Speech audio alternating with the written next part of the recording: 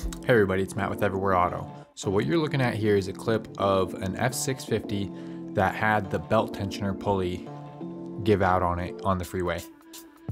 The customer called me and I was there in about an hour and a half.